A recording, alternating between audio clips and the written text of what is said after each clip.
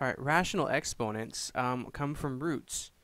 So if you have an m root, then its exponent would be 1 over m.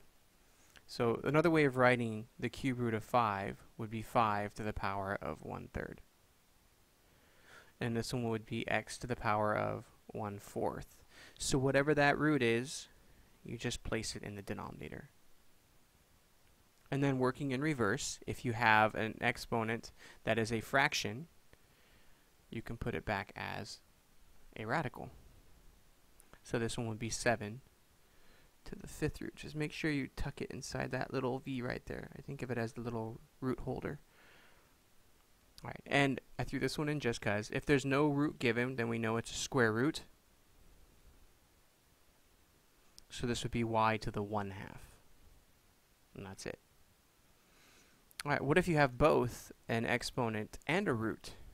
Well, then you get a numerator and a denominator. That's all this is. This right here is your numerator, and this is your denominator for a root. And you can write it in a lot of different forms. So our first one would be the cube root of 8, and you can put the power of 4 inside or outside. That's all you have to do. So this one would be the square root of 9, the power outside, or square root of 9, power inside.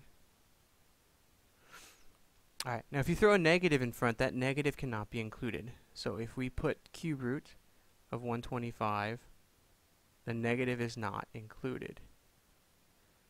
So it needs to be written in that form. Alright, and then going in reverse, this would be 2, and then again, this is our numerator, this is our denominator. So that would be 5/3. And this would be x to the 3/4, and this would be y to the 5/2. Remember, square root's not going to be given. Alright, wanted to also cover some different ways that these could show up, just to get a little bit of the confusion out. So if there's a parenthesis, then when you write it, just make sure you include the parenthesis, because the a, b are both going to get the root, and they're both going to get the power of the 7. If you decide to put the root on the outside, that's fine. Parenthesis around the entire thing. And if it looks like this is really a times b to the 7/3, which means the only one that's getting the root and the power is the b. And so it would look like that.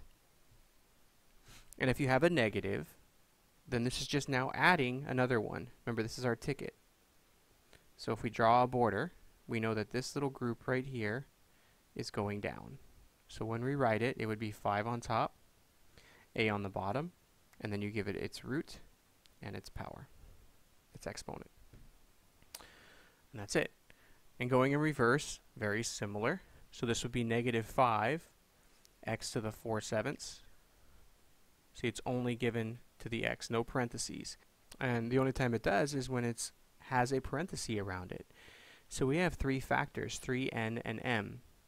And they're both getting a power of 3/2. Not both, all 3 of them are. So you have to make sure you parenthesis the whole thing. If you write just this, it's only belonging to the m, that would be completely incorrect. And then the same situation here. This is 3, and this would be an, the whole thing, -1/7. I know we're supposed to write a negative exponent, but I just wanted to show you that you could. So the an would come up, which gives it a negative exponent, and they both have to have a power of 7. So they're both on the bottom, they both get a negative. They both get a root of 7, so they both have a 7th. Alright, and that's how we rewrite exponents with rationals or radicals into rationals. So now we can apply it. So if we wrote this one, it's the cube root of 125 squared. And I don't want to square 125. So let's rewrite it another way. So cube root of 125, and then we'll square it. It's always easier to do the root first, and then do the exponent. So basically denominator first, numerator second. So number 1, number 2. That's how you want to do this. So the cube root of 125 is 5. And then if we square that, we get 25. And that's all you have to do. If there's a negative, make sure you don't include it.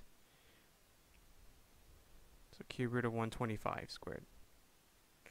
So that's negative, and then the quantity 5 squared, and that's negative 25. Remember, this is a leading negative. This means negative this, so the whole answer will still stay negative. All right, what if we throw a negative exponent? This is just now another thing to do. So let's look at it in parts. This is number 1. You got to square root it. Then number 2, we're going to cube it. And then number 3, we're going to flip it. So if we square root the 4, we get 2. And then we're going to cube it, which gives us 8. And then we're going to flip it, 1/8. That's it. So it's step 1. Let me do this in a different color. Step 1, step 2, step 3. You just work your way around. So step 1, step 2, step 3. All right, what if there's a negative in front? Then the answer is just negative. So we already know it's negative. So let's take our 4, square root it, it's 2. Cube it, it's 8. Flip it, negative 1/8. That's it. So same thing over here. You notice we're cube rooting it. It's 5. 5 squared is 25. You can start doing these in your head. If you pick a number, 16, and I'll do 3/4. So we do 4th root of 16, which is 2, and then cube it, and that's 8. And that's it. Thank you.